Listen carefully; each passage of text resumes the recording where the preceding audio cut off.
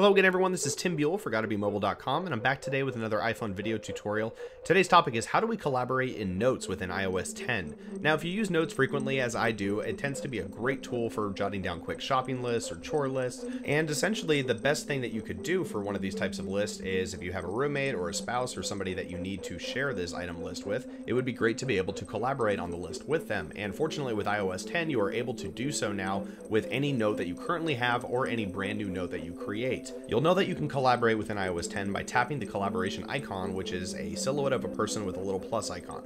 And from there, you can see that you can add people and send an invite through any of the various means. For our case, we're going to use iMessage and send a message to my friend so that we can both share this chores list and update it and also complete items and basically see where each other's progress is because we are using this one shared note.